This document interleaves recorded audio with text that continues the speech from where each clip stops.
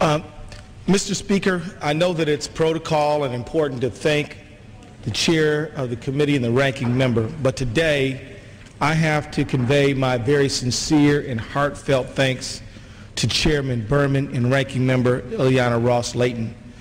And of course, I have to also thank my dear friend Zach Wamp, who came to me many months ago and proposed that we offer this resolution together.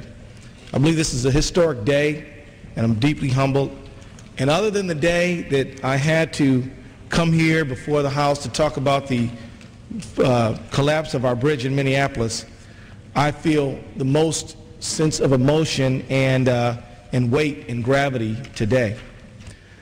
I also want to point out that this resolution that comes to the floor today takes place during a very special time for people of the Muslim faith, which is the month of Ramadan, a month of reflection and fasting, and based on this resolution coming to the floor of good things as well.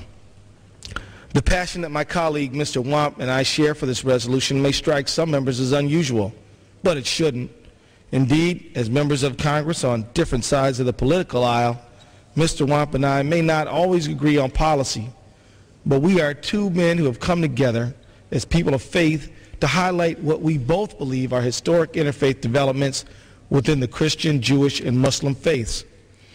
In late 2007, 138 Muslim scholars from every sect in Islam, representing communities in countries both friendly and hostile to the United States, sent a letter to Christian leaders everywhere declaring common ground between our faiths and seeking dialogue among leaders of two traditions that represent nearly half the world's population. Responding to that letter, some 300 Christian leaders, including many leaders in the United States, declared in November 2007 their appreciation and support for this historic outreach.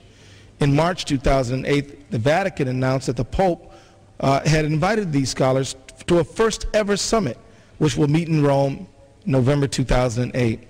I believe the mutual respect demonstrated by all participants in these efforts holds tremendous transformative power, not only for relations between Christians and Muslims, but also for Islam's entire relationship with the West. I believe it is in the best interest of the United States to support and encourage those efforts so that the world knows that our nation stands with those people who reject extremism and violence and hate and embrace reconciliation. Let me read from the resolution. It is the sense of the Congress that the United States encourages the many people of faith around the world who reject terrorism, reject radicalism, reject extremism, and join with these people in similar efforts to build a common bond based on peace, reconciliation, and a commitment to tolerance. Furthermore, the United States appreciates those voices around the world who condemn terrorism, intolerance, and genocide and ethnic and religious hatred, and instead commit themselves to global peace anchored in respect and understanding among the adherents of Christianity, Judaism, and Islam, the three Abrahamic faiths.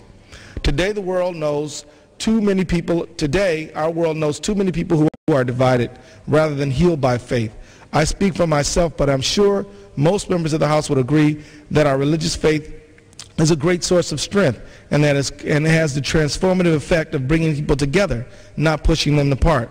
Mr. Speaker, I believe this resolution will serve to send a strong message to people everywhere that members of the House stand in solidarity with members of the Christian, Jewish, and Muslim faiths as they confront ancient and modern divisions so that peace may prevail. And it is brought up during a particularly special month for me. I urge my colleagues to support this truly bipartisan resolution, and with that I yield back the balance of my time.